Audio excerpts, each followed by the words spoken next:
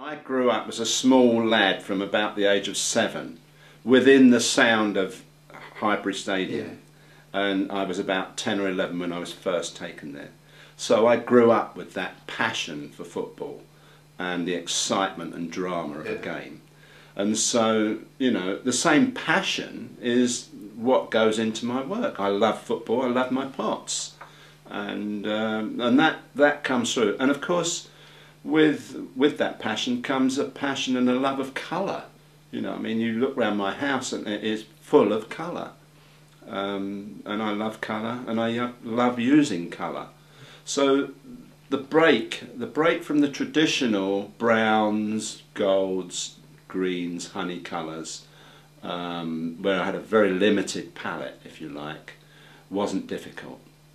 Especially that I could see in the mid-80s that colour was going to be the next thing in contemporary British ceramics. So it wasn't difficult. The difficulty was, how am I going to use those colours? And of course I started off trying to sort of emulate Picasso, you know, Picasso's ceramics. Because I mean, Picasso wasn't a potter, and I realised that, you know, Picasso was a great painter, and trying to do anything that looked simple like that was a waste of time. So then when I discovered Howard Hodgkin and this way of making marks, then the other painters that came on to influence me created what you might call an alphabet of marks. So when I work now, it's a bit like having a jigsaw puzzle. You've got the pieces, you've got the shapes and the marks, but you don't have a finished picture to put together.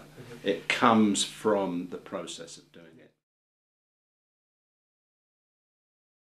The Thrown and Altered work was just a kind of a phase. I mean, in a sense, you know, I looked at what Wally Keeler was doing with the way he altered his salt glazed pots just by pressing in a metal ruler or something like that. And I just liked occasionally to to whack my pots with a nice piece of wood and just alter the shape. And when it was soft, and then just perhaps tap it down a little bit to get a bulge coming out. And this made, you know, when I'm making a batch of pots, I'd probably make, say, a dozen jugs all the same size. And then by giving them a tap here and there and knocking them slightly out of shape, each one then became a little bit more unique as a pot. Although all of them had a, you know, even if I hadn't done that, you know, they would all have had a different different image on them. You know, the surface decoration would have been different. And it was fun to do that, you know. I mean, when I used to do demos, it shocked people to see me just pick up a bit of wood and then knock it.